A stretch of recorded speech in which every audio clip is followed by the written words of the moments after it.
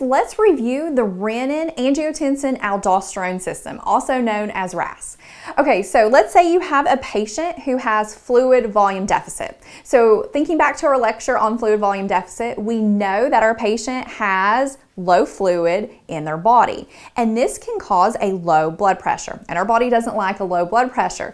So whenever it senses this RAAS system is going to kick in, and the whole goal of this system is to increase your blood pressure. And how it does this is it gets angiotensin II involved, which is a hormone that's also going to stimulate other hormones such as aldosterone and ADH, that antidiuretic hormone.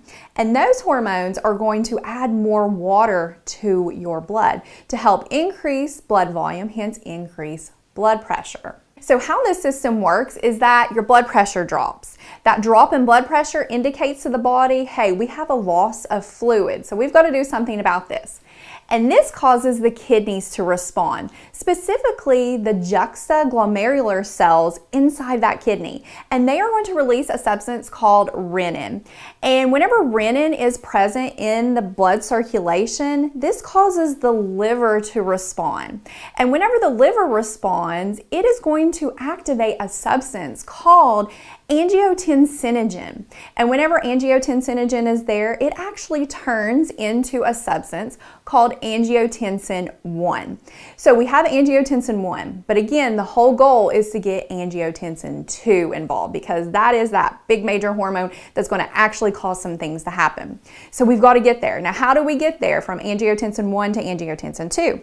Well, that is where ACE comes in. ACE stands for angiotensin converting enzyme, and this helps turn angiotensin I into angiotensin II. And now that we have angiotensin II involved, things are going to start getting interesting, because now we'll be able to achieve our goal of increasing that blood pressure, because angiotensin II has major effects on the body. One thing it does is it causes vasoconstriction. So we're going to get narrowing of those vessels. And when we narrow those vessels, it's actually going to constrict the blood flow to the kidneys and limit its ability to excrete water, which is what we want, because we want that water to stay in the body right now so we can increase our blood volume, hence increase our blood pressure. In addition, angiotensin II is going to cause our adrenal cortex to release a hormone called aldosterone.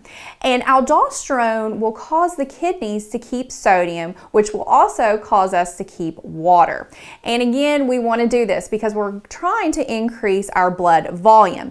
So whenever this happens, your patient will have a temporary decrease in their urination, which again is what we want.